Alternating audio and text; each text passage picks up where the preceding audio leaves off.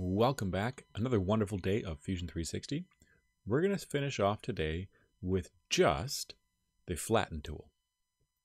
We just did the Crease tool, and before that, the Insert Edges. Before that was Edit Form, and before that was the first one in the video in this little short series of sculpting tools in Fusion360 of how to get into the sculpting environment. If you don't know how, you can find that video in my videos list or in the playlist attached to this video.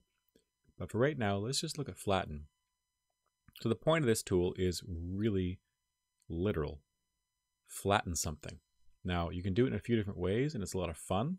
I'm going to show you a few different ways to do it. The most common way is the least effective, because it's sort of the default one, and it's least effective on purpose. You don't want to cause too much change to an object.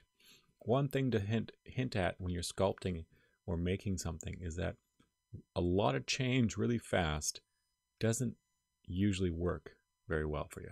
You should try to do things in steps. Now, here we go. If I want to flatten something, just select Flatten. All the points, the intersecting points, will get a little bulb attached to them. You can select 1, select 2, nothing happens. Select 3, nothing happens. Now, here's where sometimes it does, depending. I've seen it happen on 3. But once I select this 4th one, it now changed. Unselect, goes back. Select, changes. It's trying to average between 1, 2, 3, 4 selected points. They're just light green. The other ones are gray. If I select this, you see how much it's changing? You see what's happening here? It's averaging out. The more points I select, the flatter it gets.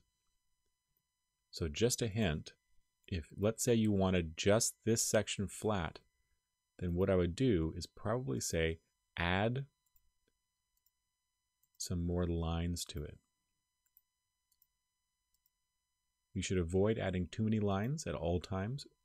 Always have the least number of lines. But now it becomes a little bit flatter than before. So that's one way to flatten. It's really simple. Hit OK.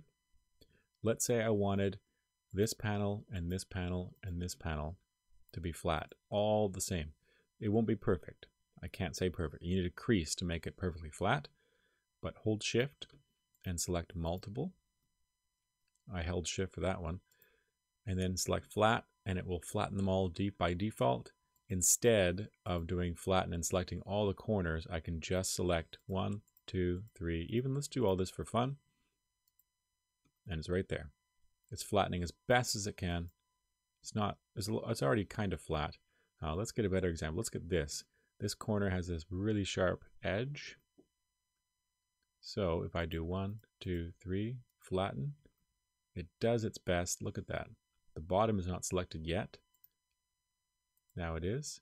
Now watch when I hit cancel. It goes back to that edge. That's one way to flatten. Here is a very common way once you get more familiar with the program. And I'm jumping steps here, so just bear with me. Right here, construction panel, the planes. I'm going to construct one. Not any of these down here. Just forget about all these for right now. You don't need these. You rarely use them if you're good at just predicting what's going to happen and planning ahead. Offset plane. Select one of the edges here. This object, I can't select anything because nothing's flat. Construction planes only like flat objects. Hint, hint. So here we go. Select that. Bring it out. Select it again. Move it up. Now I'm going to place it in front of all of these. And I'm going to kind of get it on a nice angle where it's sort of in line with the rest of them. I'm just thinking as I'm talking here. Now, if I pull it out here, what's going to happen when I flatten? I'm going to flatten to this plane. So these will be pulled. Whatever I select will be pulled to it. If I'm way out here, it'll go yank, and it'll select it or pull it all the way out there. So I'm going to keep it kind of close, just about intersecting. Actually, that's fine, just like that. Now, watch this. 1, 2, 3, 4. Flatten. Nothing happens. Just normal stuff. Up here on the flatten dialog box, direction fit is where you're fitting to the current points of the object. It averages. Select a plane. Parallel plane, we don't need to talk about that yet. That's in the future. But right now, we're just doing select plane. Trust me, you don't need this right now. This is more than enough. Watch this. Now it goes back to the original because it doesn't know where it's supposed to flatten anymore. It's not averaging.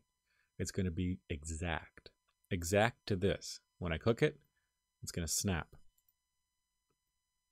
And now everything is pretty flat to that. It's not perfect because this program, if you remember what I talked about at the very beginning, this sculpting environment is an averaging clay sculpting thing. Everything is made of clay. So it's averaging as best it can. The more panels you have, the more planes, or not planes, the more edges you add, the more flat it will be towards this. But that's the other way to flatten. You create a construction plane, put it where you want.